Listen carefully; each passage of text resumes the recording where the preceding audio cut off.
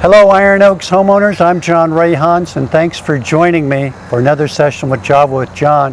I'm down here at our facilities and golf course maintenance facilities for a couple of reasons. First, I'd like to introduce our guest, who everybody knows, Ross Buckendahl, our golf course superintendent. Thank you, John. Ross, always great to have you on the show. And my man, you have been very busy lately. If you could, just give us an update where we're at with the Lakes Golf Course and the progress that you're making there. Yeah, for sure. It's been a busy summer, you know, and as everybody can attest to, it's been a warm summer. We're breaking records left and right, but things are moving along great on the Lakes Golf Course. As we're filming today, there's about 2 holes left on the irrigation installation, so they're kind of around the pump station area now. A little bit left on 4, and then 5 and 6 is left. So I anticipate, you know, maybe another 3 weeks and they should be out of here. We'll do some punch list items and final cleanups and stuff like that, but hopefully by the end of September they're out of here. But I'm happy with the progress. Everything is moving along pretty well. We have some sod areas that we need to address and touch up for sure, but overall, things are going to be in a good shape. We'll overseed, and we'll definitely have some scars, you know, showing through. But the undertaking that has been accomplished, I think it'll be very minimal. Well, great. Well, congratulations to you and the team putting this together. Great progress, right on time, right on budget, which is great. A little bit of cleanup. Also, we've got, aside from the irrigation, you got your turf reduction going on. You're planting some trees. The pilings are in around the shoreline. My goodness, you've been busy.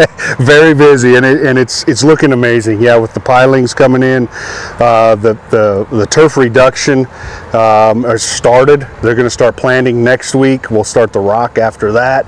It'll start to really come together now. So yeah, it's moving along. We got holes dug for trees already too, so we're going to be planting those as soon as we get some ash and elm and oak trees in. So hopefully plant about 30 or 40 over there, and yet this year, and even some on the Sonoran too. So there's a lot going on and a lot yet to finish up before we overseed in November. Awesome. Well, congratulations and fantastic work. I appreciate all the work you put into it, as well as the team here, and lots of accomplishments going on out there.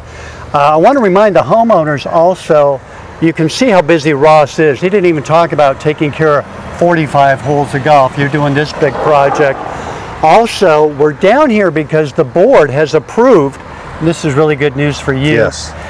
The board has approved for us to move forward and develop a site plan, conceptual drawings, and estimated cost for the facilities and golf course area around here.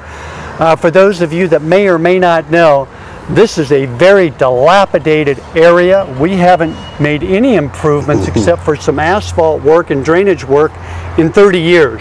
Yes. So we need to really improve this area for morale, to help with recruitment, retention, and also to keep the equipment out of the sun, and give your mechanics a good area to work in, a place to keep your chemicals, storage, all that good spot. Because as you look around, you got a couple modular units here.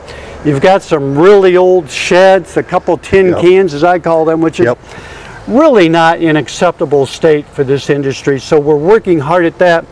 And I want to let the community know we are also starting September, October, November, December, at least 4 times before the end of the year. And we'll let you know the dates. Ross and I will be down here.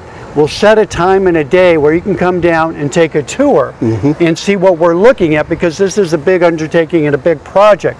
The good news is the board of directors has been down here, buildings and grounds has been down here, master planning committee has been down here, unit captains have been down here. So we've had a lot of groups down here taking a look around and checking things out.